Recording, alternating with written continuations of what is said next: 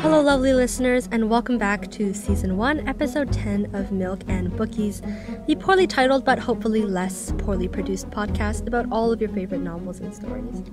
Today is February 10th, and the time is 1:59 p.m. Snowfall is upon Vancouver, so I wish upon you all a safe but snowy season. My name is Cheryl, I'm your tired but tenacious host, and I'm so glad that you're joining us today. Speaking of undesirable conditions and the excruciating cold, the content of today's episode deals a lot with similarly chilling ideas like dystopian societies and authoritarian regimes. The topic of today's discussion is We by Yevgeny Zamyatin, a lesser-known but extremely eloquent novel that scrutinizes a society we don't inhabit, but whose characteristics ring true in so many aspects of today. If you haven't read the book, I highly suggest you do. It can be a bit hard to follow at times, but contains some genuinely thought-provoking philosophies that may sound absurd to begin with, but slowly begin to unravel into principles that you'd be surprised you begin to believe. For the time being, here's a quick summary of what takes place. Spoiler alert. We takes place in one state, a segregated city that has blocked out all nature, is built of almost exclusively glass infrastructure, and has one supreme ruler called the benefactor that executes citizens on the regular. Sex, love, education, free time, and art are all state property, everything being mandated by the government. All citizens only receive 2 hours of personal time a day, during which they can let down the blinds and have some privacy in their glass city. Then we meet our characters, who are all named a combination of letters and numbers, instead of literal names. The main protagonist is a man named D503, who's the head engineer of the Integral, which is a spacecraft that one state is sending into space to conquer extraterrestrial beings. At the start of the book, he's registered or together with the short and slightly chubby woman named O90, but eventually he ditches her for a sharp-witted and sharp-looking woman named I-330, who encourages him to partake in things he knows is wrong. And that's sort of the inciting incident of his revelations, as they, fall in love and make love, mind you. Their romance expands into a gateway for transgression, rebellion, and discovery. D503 learns about the resistance group against the oppressive government and of the natural world outside one state before the rebel group, Mephi, is ultimately caught and brought down. As more people become conscious of the repression against them, the more chaotic one state becomes, and so the government removes their imagination, and the book is essentially left at that. And so it's a really complex book, so I thought that one of the best ways to unpackage its complexities was through exploring a theme. The theme I've chosen that I think is very prominent in the book is censorship. So, what is censorship? The dictionary definition of censorship by Oxford Dictionaries is the suppression or prohibition of any parts of books, films, news, etc. that are considered obscene, politically unacceptable, or a threat to security, which is a fine definition, but I think that you'll find in We, censorship is more so presenting information in a biased way, but under the pretense that it's impartial. For example, when D is recounting the lifestyle of his ancestors, or us, he writes, "I have read and heard many incredible things about the times when people still lived in a free, meaning unorganized and savage, condition. And what seems most incredible to me is that the state authority of that time could have allowed people to live without something similar to our table of hours, without obligatory walks, without exact regulation of meal times, getting up and going to bed whenever they felt like it." On the next page, D continues his totally unasked-for rant and writes, "Our one-state science asserts that this was how the ancients lived, and our state science never errs."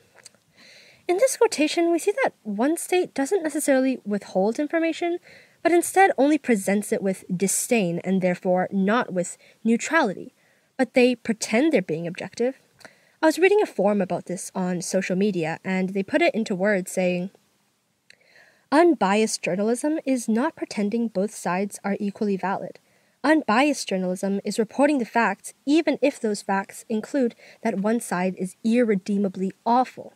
False neutrality is propaganda. In our case, false neutrality is a form of censorship. Furthermore, in We, Another prevalent form of censorship is the limitation of self-expression. We're talking limited private time, mandated sexual days, imagination bans, lacks of souls, state-oriented art instead of individual art, etc. In the case of we, the government provides the people a mold for them to fit into, and the only alternative to not conforming is death at the hands of the benefactor, a pretty unfair deal. Taking into account censorship as both limitation of true and accurate information, as well as limitation of self-expression, when I say censorship, what you can really interpret that as is indoctrination, or brainwashing. But there's a lot to say about censorship and brainwashing and authoritarianism. So I thought, why not introduce a thematic statement to guide our discussion today? My thematic statement for this episode is: censorship is only a problem when its subjects become aware of it. I've split my analysis into two main reasons as to why. The first of which is that ignorance is bliss. But before we delve into that, our first fun fact of the day. Did you know that We was the first book to be banned in the Soviet Union? Yevgeny was a mastermind, and boy did he know it. Back to ignorance is bliss. D503 and most other civilians treat one state's propaganda as gospel in their minds, and you've really got to step in their shoes here. There is absolutely nothing incorrect or wrong about anything their government says, and in our perspective, this is pretty, crazy. If the citizens are being controlled by the agenda of their government, yeah, we'd think that's a relatively big problem. But think from their perspective. If they can't fathom the idea that the government they've known and been conditioned to believe since birth could be spoon-feeding them wrong or immoral information, then they don't see a problem. Essentially, no. The civilians of one state can't find anything wrong with the obvious totalitarianism taking place because they don't know that anyone or anything is acting in a totalitarian way. No, the civilians of one state can't comprehend the extent of indoctrination they're under because that's all they've ever known, currently know, and probably will ever know. No, the civilians of one state can't register that they aren't free or living life to the full extent because, if all else fails, they don't even have the access to the means to think beyond what they've been told. It's like parenting. My dad will buy my younger sister basically everything, and I'll pretend I'm not envious for the sake of this episode. But then that becomes what my sister expects of a parent. Her experience with her parent is going to set the standard for all of her future interactions with her own parents and other parents, as well as her perception of what defines a good parent. She doesn't recognize that she's a bit of a spoiled brat because she doesn't know any better, and it's never crossed her mind that maybe the two most present people in her life might be dictating the way she's going to grow up, perhaps even negatively. Inhabitants really don't have much information besides what one state provides, and what could you do with great information anyway when you're always going to perceive it in the way you're told? I mean, just listen to this excerpt from Dee's journal at the beginning of the novel. The line of the one state is the straight line. It is the great, divine, exact, and wise straight line, the wisest of all lines. He continues to compare his journal, this very book, with a fetus within him. And for many months to come, it will require to be nourished with my own life, my own blood, until I tear it out painfully from myself and lay it at the feet of the one state. I mean, yikes, how brainwashed is that? And I think that the best, most indicative part of my statement, part of this quotation, is that he isn't simply expressing his emotions. He writes as if his words are inherently right. Listen to how happy Dee is with the current state of affairs. I'll have you know that on the page where my quotations were retrieved, there were 9 exclamation points. For real. When I say Dee's happy, I mean he's ecstatic.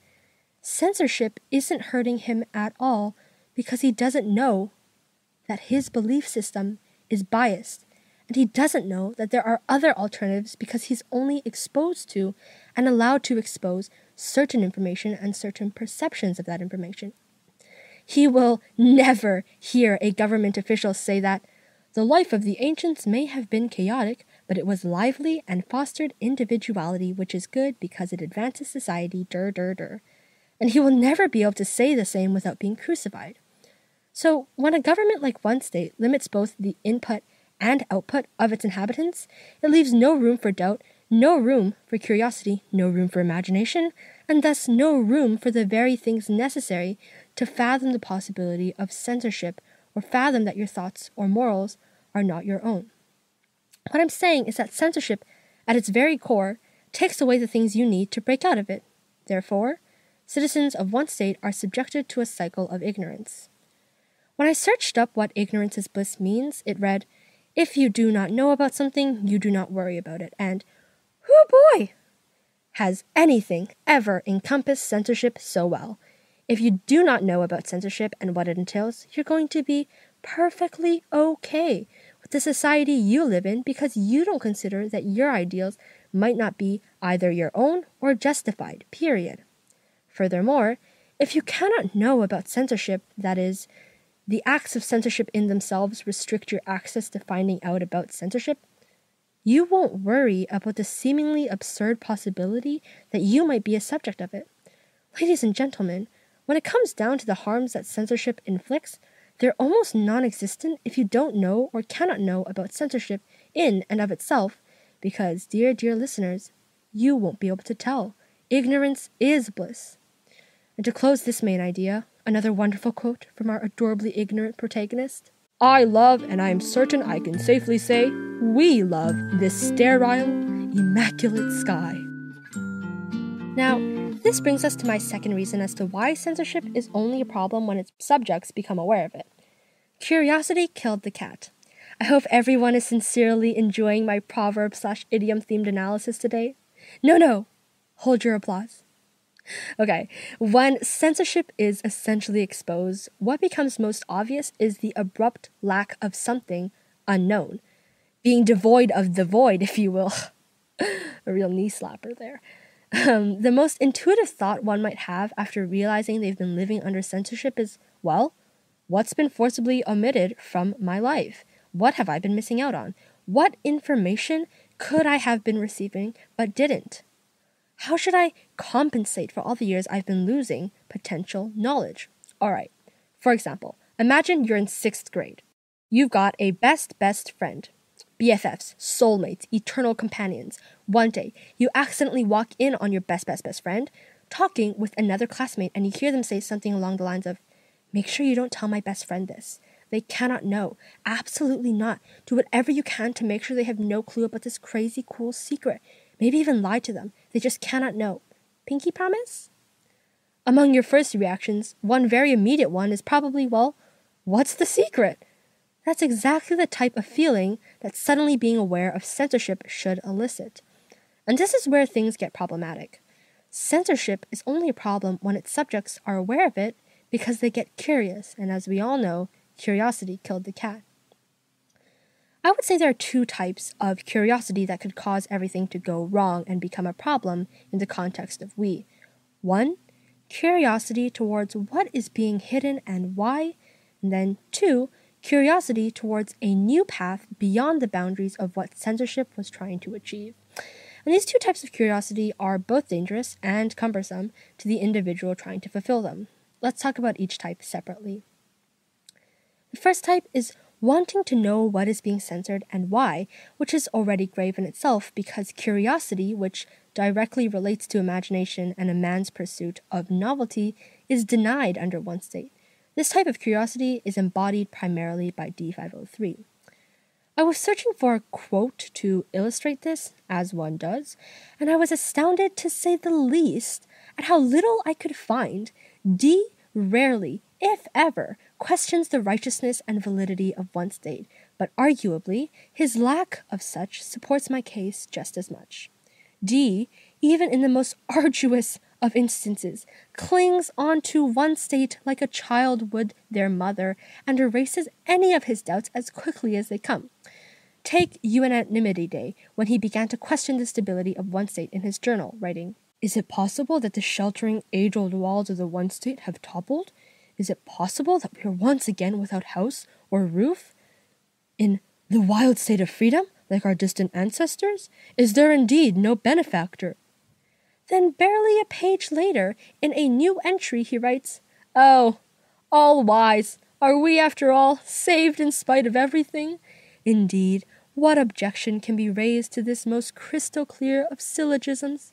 No, the walls are still intact. And there are so many more quotations to be made where D legitimately just praises one state and the benefactor. But either way, I think it's for this exact reason, the reason that D never stops to try and investigate the manipulative and controlling ways of state authority, even though he often gets the chance to, that the benefactor is so relatively leisurely with him. Instead of torturing and executing him like he did the rest of the rebels, D gets his imagination removed, and that's about it. Censorship wasn't ultimately a problem for him because he never was curious towards it, never really considered it, and never truly became aware of it or its consequences. He committed some pretty treacherous acts, like partaking in hijacking the integral, but in the end, he isn't convicted nearly as harshly because he, unlike other MEFI members, never really grasped what he was fighting against, and that made all the difference. So, censorship is only a problem when its subjects become aware because their curiosity to learn more threatens the continuity of the censorship program and thus their safety. The second type of curiosity is wanting to pursue a new path, usually against the benefits of the government. This type of curiosity is much more prevalent in we, and its dangers are thus more thoroughly developed. It's the phenomenon when one recognizes what kind of citizen the government is trying to raise and promptly realizes that that is not the kind of citizen they want to be. It's understanding the brainwashing ways of censorship and the lifestyle or mentality that it's forcing onto you and wanting a different one. This type of curiosity is much more embodied in I-330 and in her endeavors with the rebel group MEFI. She's an insurgent from the get-go, and we all know it. Check out this example of D quoting something she said during their time together, writing, "You will never think of going to the office of guardians and reporting that I drink liquor, that I smoke. I'm even sure that in a moment you will drink this marvelous poison with me." I-330 is the epitome of rebel if I ever knew one. She drinks, she smokes, she loves the ancient grandma, she colludes against the government, she spends time outside the Green Wall, she attempts to hijack the integral, but most impressingly of all, she gives away absolutely nothing when being questioned and tortured by the government. Her story differs from D's fundamentally in the way that, where D doesn't understand what cause he's fighting for and why, I has understood it, and to the point where she can use tactics she knows D will buy to help her in her conquest. Where D can't fathom anything wrong with one state, I knows very well and organizes a revolution against it. Where D is only participating in the rebellion for his love of I herself prioritizes victory against the state and reformation more than anything, even him. And that's the very problem.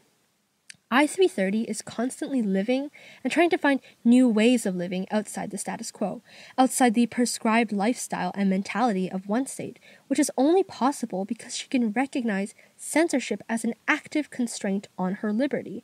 This relates directly to the idea of awareness, because to be able to register alternatives means that you have also registered what the initial option was, what was normal, and thus what different could entail. I-330 acknowledges that one state wants all of its citizens to be uniform, to enjoy the way everything is government sanctioned, to like state control over freedom, to resent the democratic way of life of their ancestors, to be obedient to the point of not being creative, to rationalize things that don't necessarily need to be rationalized, like love and poetry. And she hates it, so she acts accordingly. She plays the piano the way the ancients do. She spends her free time in the one opaque building in the city. She poisons herself with nicotine. She wears a beautiful yellow sundress instead of the mandatory uniform. She gets fake doctor's notes for when she transgresses. She seduces D and thus takes advantage of the irrational parts of love. I could go on. The point is, with her awareness of censorship comes the awareness of alternatives, which, should she pursue, becomes a problem because it means that she's trying to break out of something that is actively happening. So either she breaks out of it and censorship becomes a problem for the state, or she fails and censorship becomes a problem for her because she's now aware that it's actively impeding her goals. Furthermore, when you revolt against censorship, if you fail, you'll be on the receiving end of some good old-fashioned torture. So really, there are 3 ways that censorship could become a problem when you're curious to live life a new way. In any event, censorship suppresses curiosity and imagination, so when a subject becomes aware and interested and curious in censorship itself, the situation becomes meta because censorship is then censoring itself, covering its own tracks to avoid criticism or revolt or publicity. And the result, no matter which one, whether it's down with the government, torture, open and active restriction, etc., it's a problem, and there's nothing a subject can do. Before we finish up the episode, fun fact time, did you know that Yevgeny Zamyatin literally wrote a letter to Joseph Stalin requesting exile? Yeah, and he succeeded. He was exiled not once, but twice. What an icon. Okay, let's finish it up. To be pretty honest, that took a lot longer than I had anticipated, but we took a lot longer to read and process than I had anticipated, so I suppose this is only fair. It only goes to show how complex and nuanced the narrative of the book really is, and if it took me this long to only scrape the surface of one theme of multiple, then that's all the more reason for you to read it yourself and get talking about your ideas. So, what did we talk about today? We explored the theme of censorship, different forms of censorship, namely indoctrination, and then we delved into my thematic statement that censorship is only a problem when its subjects become aware of it. We covered how ignorance is bliss, and how you cannot question or worry or hate something you don't know is happening, and how censorship really sets itself up so that you're stuck in a cycle where you don't know what you don't know and you can't know because the resources you need to reach an epiphany are being withheld. But say somehow you do find out like I-330 did, then we talked a bit about curiosity and how it could get you into trouble in the context of a totalitarian government using censorship. You could either be convicted for your curiosities and for investigating into what is being censored, or be hampered in your pursuit of something other than what the government is trying to mandate. Or you could succeed and then be tortured and killed. Or you could succeed and dismantle the dictatorship, but we don't see that happen in We. Either way, a problem with censorship only arises when its subjects become aware, become curious, and become active against it. The crux of today's episode is complicity with censorship is always implied, and if complicity doesn't exist in the dynamic, then the censorship clearly isn't effective, and thus gives way to gaps that either threaten the system itself or harm the individuals in the chasms where they fall, where they may learn that everything they've already learned may need relearning. Pretty confusing, but also pretty nifty, huh? So, maybe there are things we don't know. Things we'll never know, and things we should know but don't. Maybe our portrayal of censorship has been so extreme in our media and our novels that we can't recognize the little signs of censorship in our day, in real life, happening right now. Maybe we'll die and the universe will do away with humanity and we'll still never be able to know what we didn't know. And that's okay, because censorship is only a problem when we're aware of it. And we're not, but we really ought to be. Thank you so much for listening. I'm Cheryl. Stay open, stay aware, stay curious, and stay active.